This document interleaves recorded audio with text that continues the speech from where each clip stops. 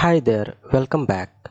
In this knowledge sharing video, I am going to share how to upload single file as well as multiple files into S3 bucket using Terraform. Let me go to my workspace in Visual Studio Code. Here I have created a directory and named it as S3 files. Inside it I have a main.tf file where I have written multiple block of codes. I will try to explain each block one by one. The first block is the provider block, where we are using AWS as our provider. Next we have a resource block for S3 bucket, where we are trying to create one S3 bucket with the name KTTF myTest bucket.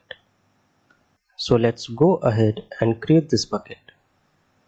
Launch a new terminal, go inside the directory,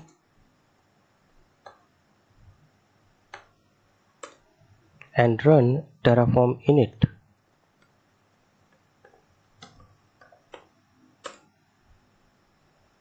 This will install all the necessary packages for Terraform.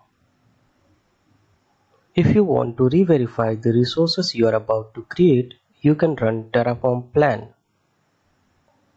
Post that run Terraform apply. I am going to use auto approve keyword to skip the verification check.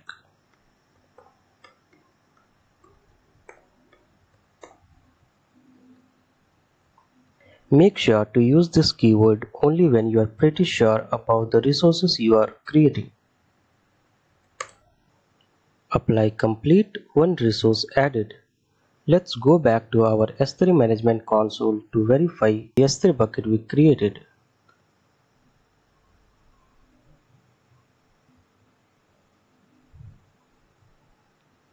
Here it is, we have our S3 bucket in Asia Pacific Mumbai region. Now let's go back to our workspace. Now let me uncomment the next part of the code. Here I am uploading a single file into S3 bucket. Here I have created a resource with the name S3 single object. I am deriving the name of the bucket from the S3 bucket we created just now. Key is the name of the source file and source is the absolute path of the file itself. I have a test.txt file in my desktop location and I am going to upload the same into the S3 bucket. In E tag, again provide the absolute path of the source file. Now save this file and run Terraform apply again.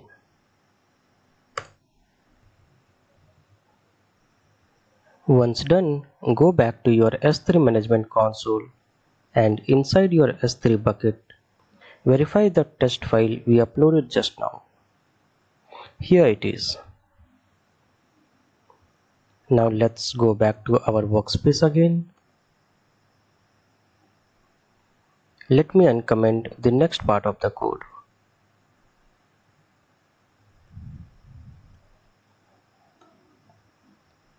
Here I am uploading multiple files into the S3 bucket. For that, in a single directory, I have created multiple files and I have named it as test1 and test2. Now here once again create a resource. I am naming it as S3 multi-object. Now here we need to create one iterator which will iterate through the files inside the directory.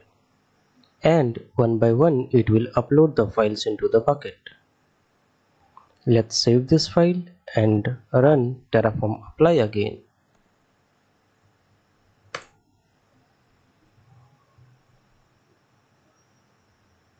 Awesome, files uploaded. Let's go back to our S3 management console to verify.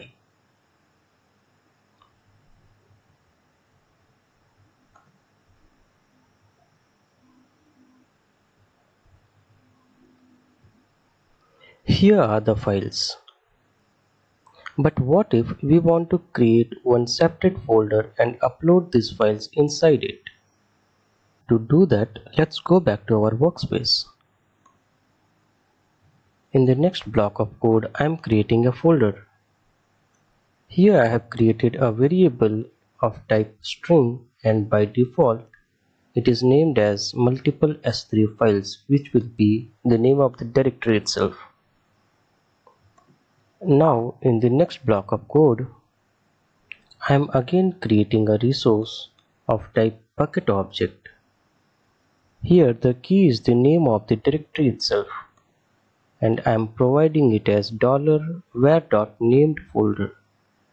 Mark the slash at the end, and content type is application X directory. Let's save this code and run Terraform apply. Awesome. Let's go back to our S3 management console to verify.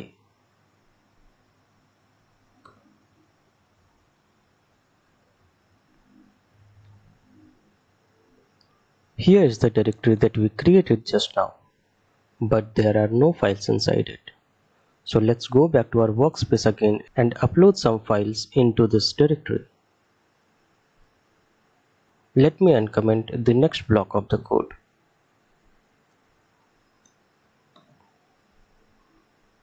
Once again, a resource with name S3 objects inside directory, an iterator which will iterate through the files inside the directory and will upload it one by one.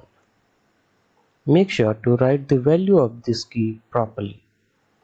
Mark the changes in the key, where the key name is var.named folder / each.value, which means directory name / the file name.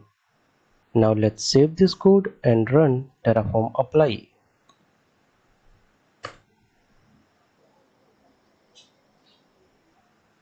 Awesome. Let's go back to S3 management console and inside directory refresh. Here are the files. So this completes the learning from this lesson. Now go ahead and try to upload some files into your S3 bucket using Terraform. I'll see you in the next lesson. Thank you.